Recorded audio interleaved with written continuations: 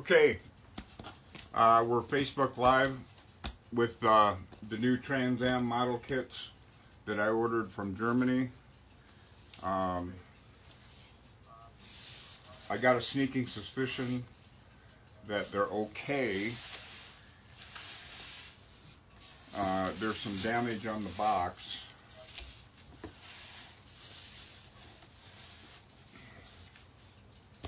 Let me get the phone out of the holder. There's some damage. You might want to turn the volume down on one of your phones. You got an echo going. There's some damage on the box, and if I can find it, there it is. So we're going to pull that model kit out, but we're also going to record what the packing is. This is a pretty well-known seller.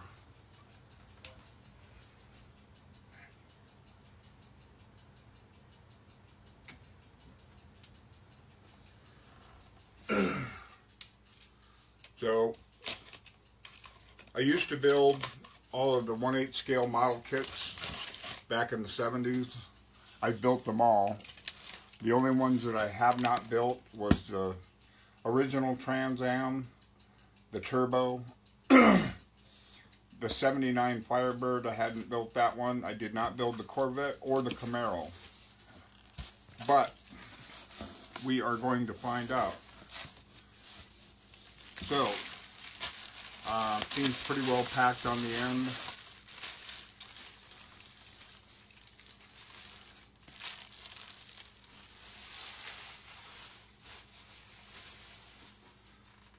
But, as you can see, there's no packing here.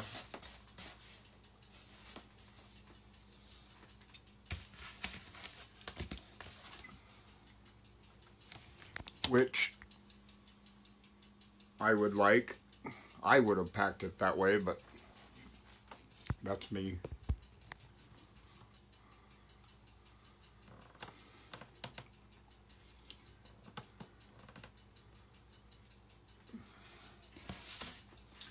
Okay.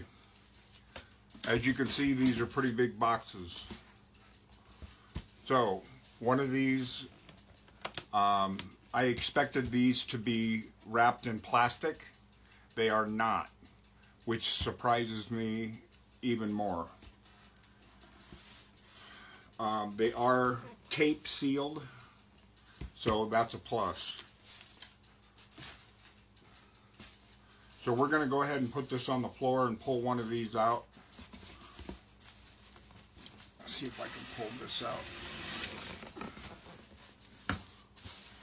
It looks okay.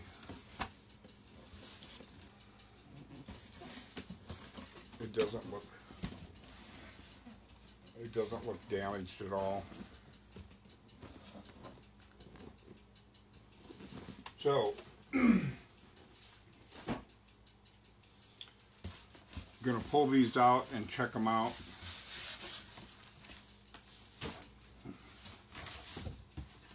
Got my little inspector over here. My post office inspector. Denver the cat. He is all personality. He's got more personality than 5 cats.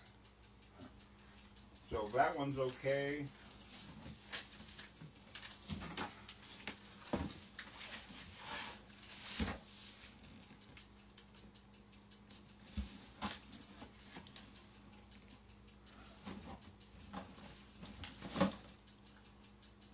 That one seems to be fine.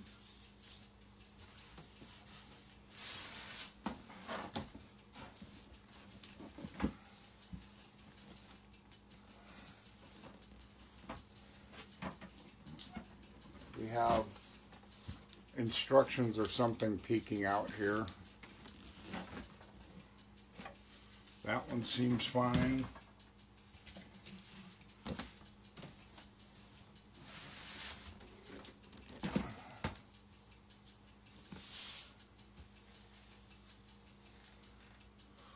That one seems fine. Well, got a little bugger on the back, but I don't think that I don't think that hurt the model kit at all. We will find out. So these two are going to go into storage.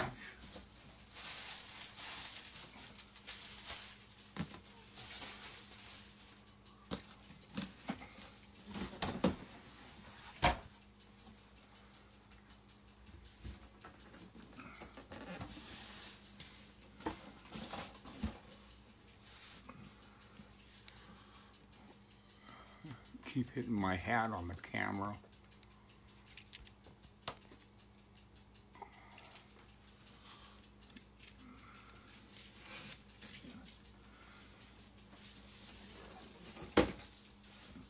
Nice box artwork. Greatly improved from the old Monogram kits.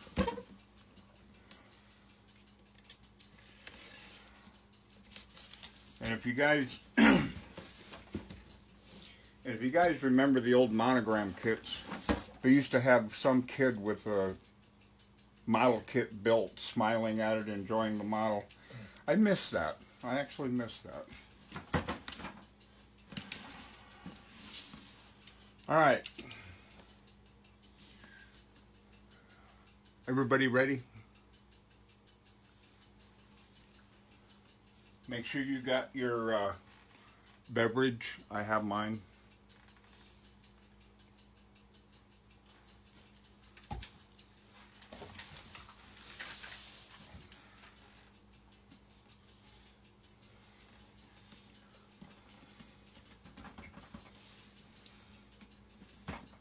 Oh, I forgot two tabs.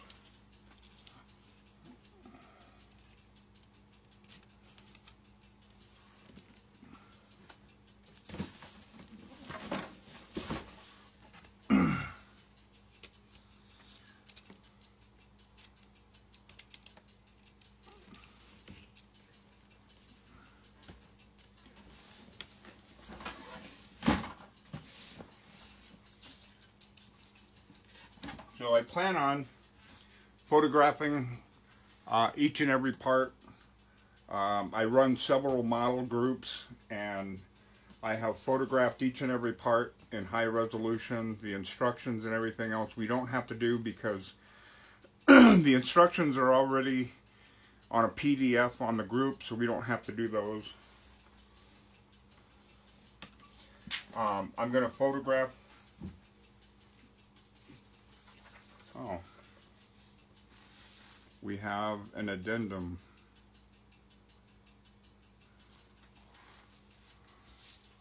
So I am going to scan this for you guys. It says, "Dear customer, unfortunately mistakes have occurred in the assembly manual. Part I-150 will not be used.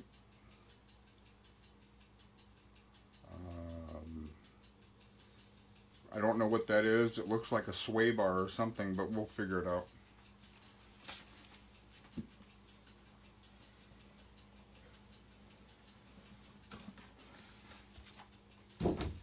Wow. They went all out on this. Really nice instruction manual. Full color. And again, the instruction manual is on the group. The advertisements say that this is a demanding model. That's no bullshit. This looks very demanding. Really, really nice. That makes me laugh. An American flag sold in Germany. An American flag model kit sold in Germany. So, these are loose in the box. Make sure you put that away. Put it in there. But we're going to leave it out because I'm going to scan that for you guys.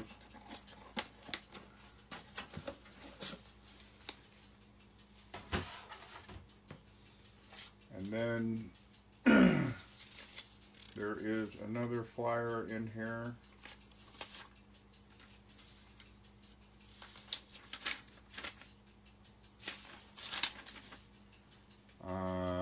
safety advice, and it's written in several languages.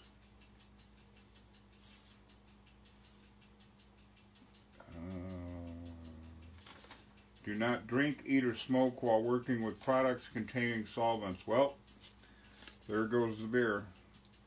The work area should be clean and free of obstacles, at a safe distance from any area where food is kept. Please use only the tools included in the kit or recommended in the user manual. So if this has tools in the kit, that's going to be a big plus. Anyway, I'll scan that for you guys too. The bags are not sealed. They are taped.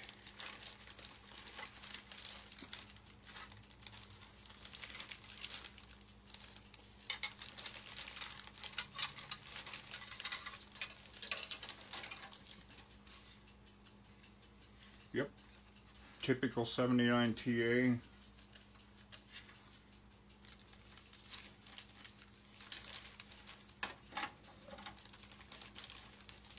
Now, just a heads up,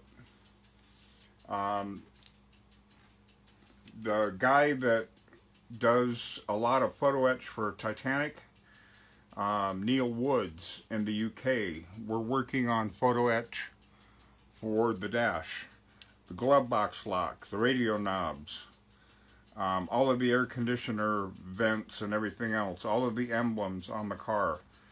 We're working on photo etch for that. He has to get a kit yet, so it's in the preliminary stages. Nothing is written in stone.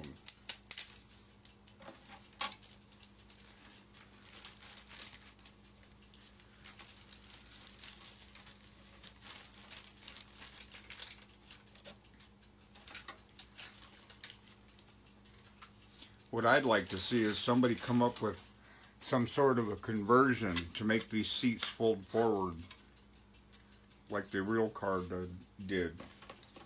And yes, I've ridden in a 79 TA, so there's a few of you here on the group that own them, and we're going to need your help with photos and everything else.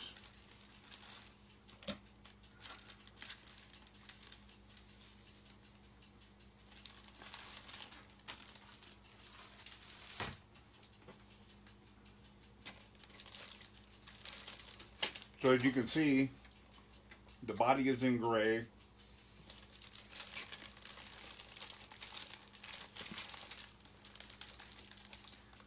And this is taped. Now I don't know. Yeah, it's double taped. I don't think it's sealed.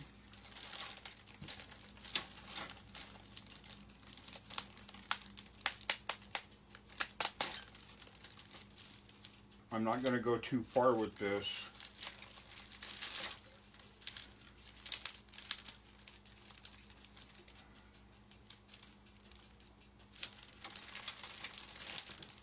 This is just kind of a run through of what the model has.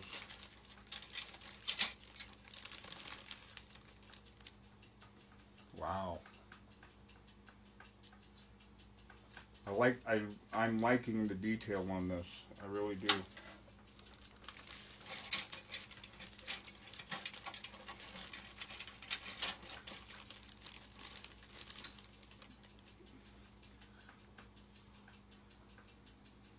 I'd really like to see somebody that is a machinist come up with the pulleys to where we can have an electric motor in the block, to where we can push on the gas and then the fan blade will spin. I did that with my model cars back in the 70s. Of course, I was in shop class too and got an A on it. Really, really nice detail.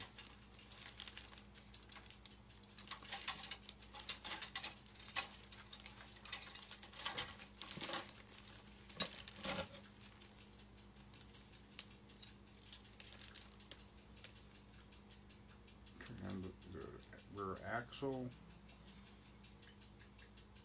starter motor,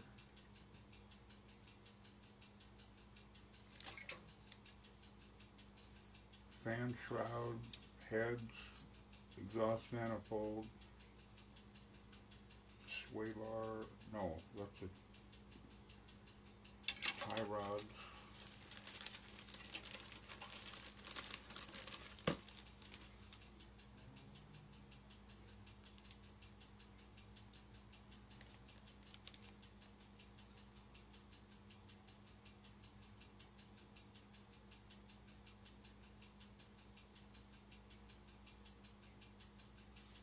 Really nice Pontiac.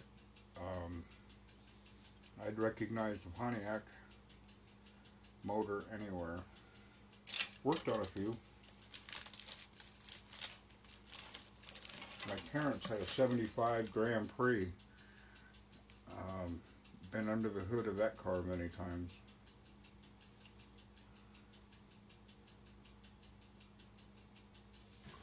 Looks really nice.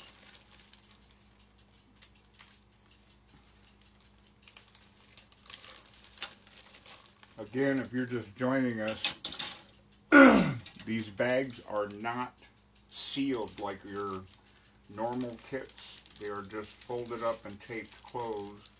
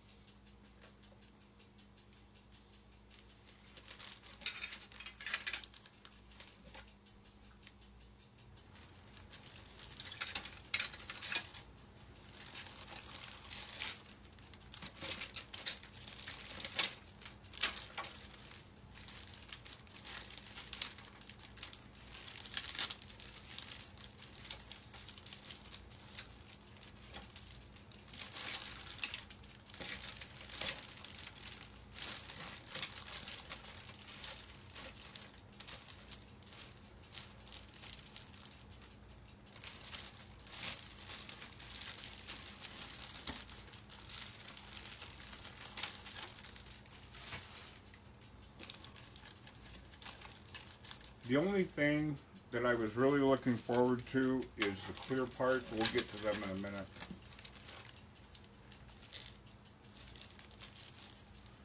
Now these, the chrome parts, one sprue is sealed, and the two sprues are sealed, and they are the honeycomb wheels, the 77, 78, and 79 non-turbo wheels. It does have a halfway decent dash in it. Again, we're going to be looking at doing photo etch on this.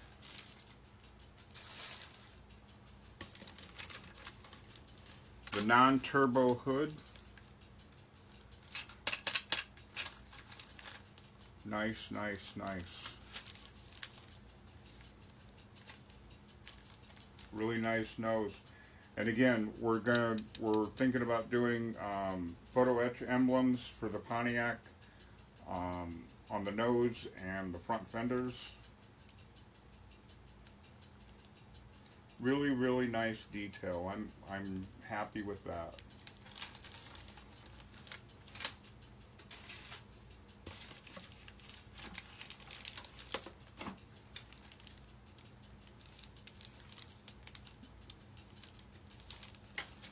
This is not sealed.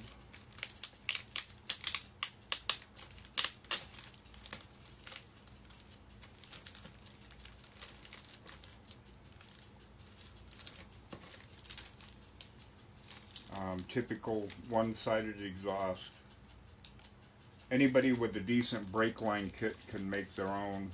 I made my own exhaust with aluminum and brass back in the 70s. The orange Corvette 1/8 scale, I'd put a hairdryer motor underneath the hood and did a Corvette Summer with red Christmas paint metal flake, and you hold a cigarette up by the intake, and it would blow it out the exhaust.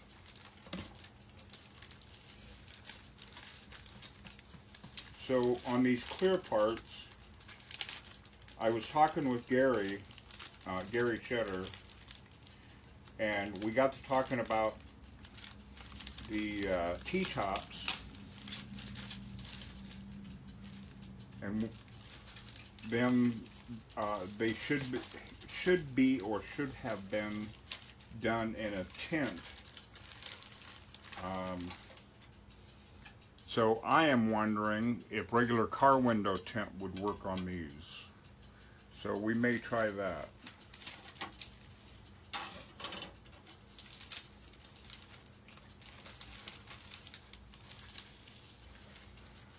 These are constantly broke in the other kits that you see on eBay.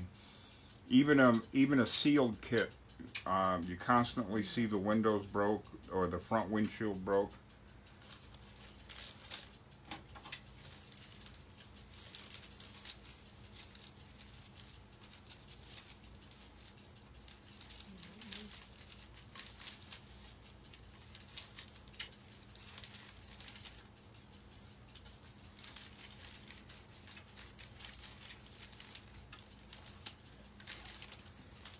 I'm fighting a plastic bag here.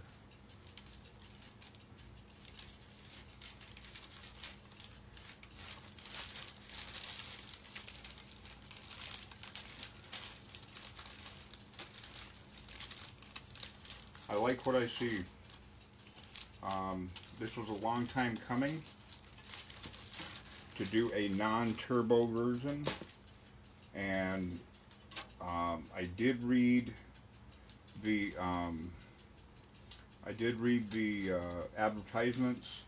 It said that it has the decals for both movie car versions. I don't know what that means. I would assume Smokey and the Bandit and or Smokey and the Bandit 1. Am I going to be surprised if it's also 1? Absolutely.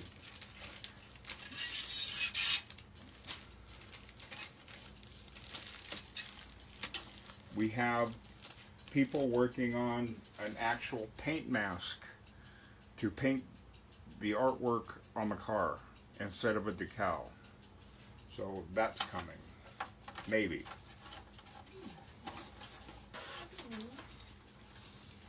I'm not real happy that the flares are molded onto the car. It is what it is.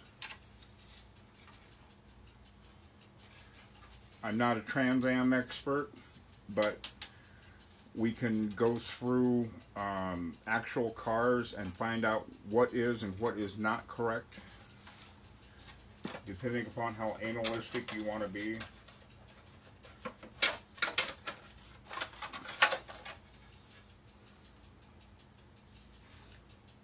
I like what I see.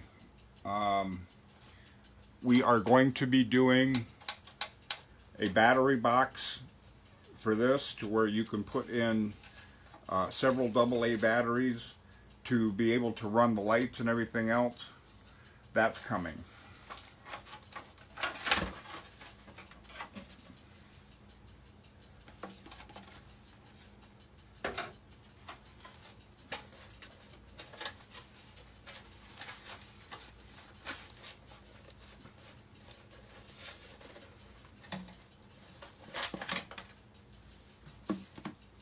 Now everybody's thinking, why don't you create something for the interior? We are. We are going to be doing photo etch for the ashtrays, the door handles, any door trim panels, the shifter. We may even come up with a photo etch foldable, where you fold it up and make it a CB radio. Anybody know what the CB radio make and model was in Smokey and the Bandit and Smokey and the Bandit 2? Does anybody know? I do. Huh? In Smokey and the Bandit 1977 movie, it was a 23-channel Radio Shack. I know that for a fact. Smokey and the Bandit 2, I don't know. I would assume it was the same one, but I don't know. There is a guy on eBay that makes carpet kits. I asked him to come onto the group, and he said he doesn't have time to deal with more Trans Am kits. And so I just said, okay, fine, have it your way. If he doesn't have time for us buying carpet kits, then I think we should look elsewhere. But I like what I see. And what we are going to be doing, when we get further down the line here, after we get the outside of the car done, what we are going to be doing is a trunk interior. We're going to be doing door jambs. We're going to need photos of the whole door jamb, the whole structure. Measurements. We're going to need measurements to get it somewhat accurate, to where it looks accurate. You're not going to be able to latch the door. I don't know if we're going to have the door striker, you know, the door lock pin, but you can put magnets in here and it'll actually shut and stay shut. We're working on that. I know we've already talked about that, or I've talked about that with Gary. That's coming. On the underside of the hood, there was a felt, or there was some sort of a sound deadener. I'm going to need photos of what that looks like, guys, and what it feels like, looks like, or what kind of material it is. So all of this is coming, and I need you guys' help, the ones that own actual cars. One of these days, anybody lives near Salt Lake, that has a 77 Trans Am with the 400, I need to record it running. I need to record it starting up, running, revving, and turning off. Also with the 79 TA the same way. We're going to do a sound card. So, moving on. We got the tires. These should be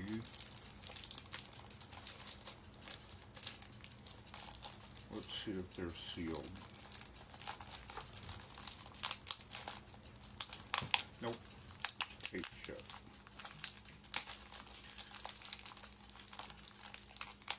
I think these are BF Goodrich. I'm not sure. Has any model kit ever had the correct wheels on a movie car? No.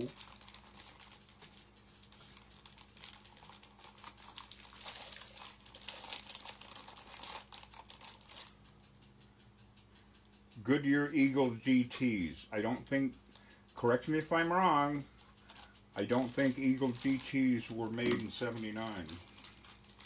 I think those are fairly new. Not fairly new, I mean, but I don't know if the movie car had Eagle GTs. I kind of doubt it. I'll have to watch the movie again. I always be under the impression that they were BF Goodriches. That's where my movie car knowledge fades. What is wrong with this tape? Alright. So, moving on to the decals.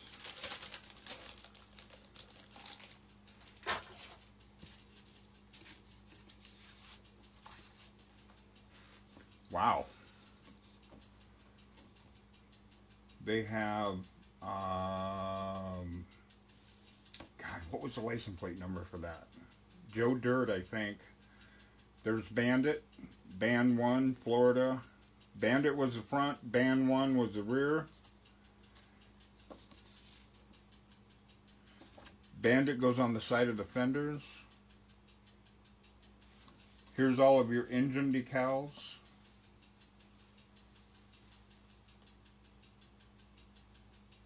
Really, really nice.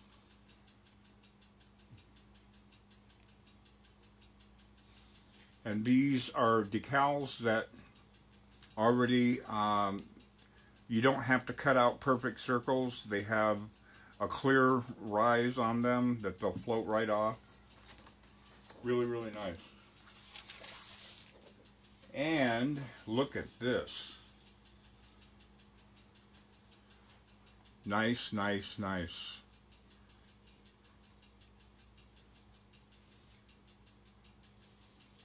So some of you are probably looking at this going, holy smoke, look at all of those thin pinstripes. We have somebody that's working on doing reproductions so that we can have spares. We're working on that. Nice, nice, nice. What else we got? I think that's it. Oh, what is this? Screws for something. I'll have to look at the instructions.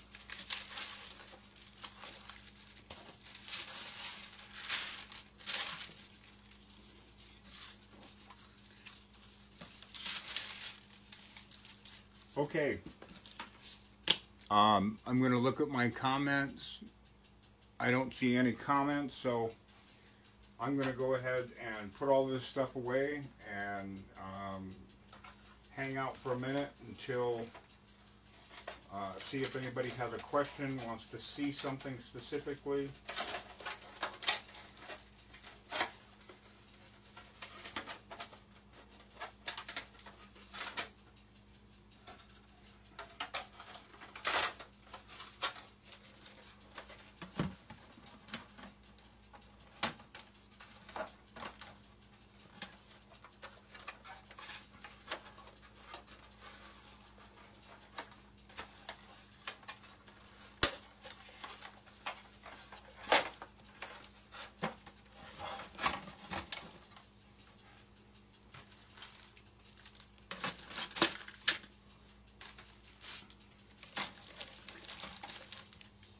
From what I see, I really, really like the kit.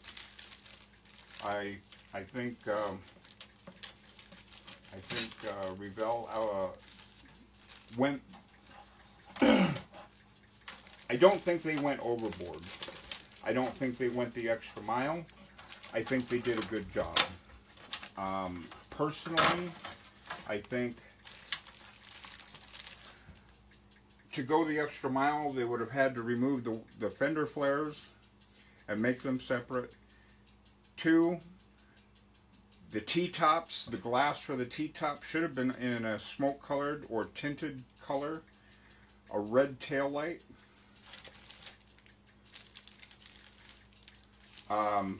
That would have went the extra mile. Am I asking too much? Maybe.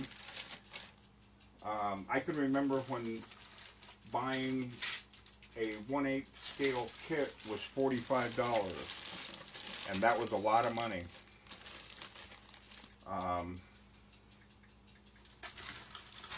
This one was 130 times 3 plus $68 shipping for all 3. So do the math. It came out to like $460 total. But I like what I see. I really do.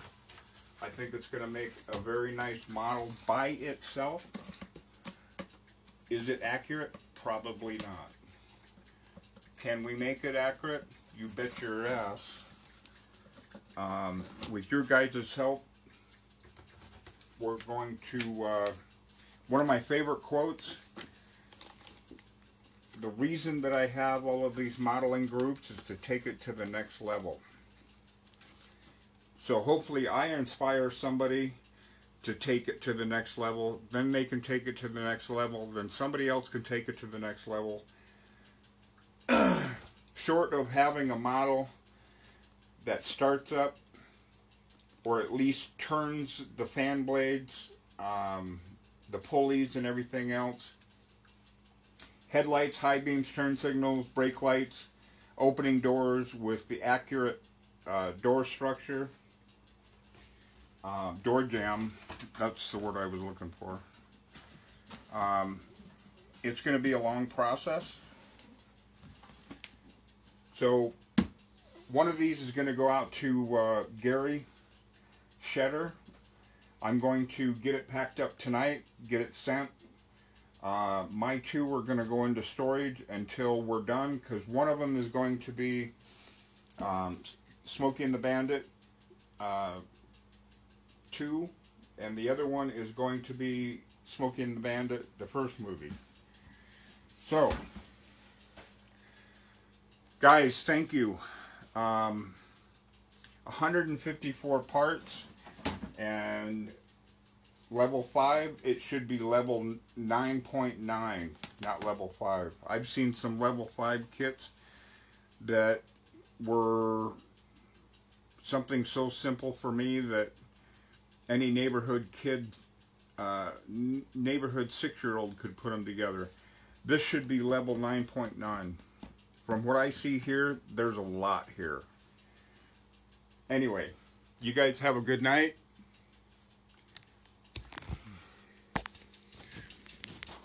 Ciao.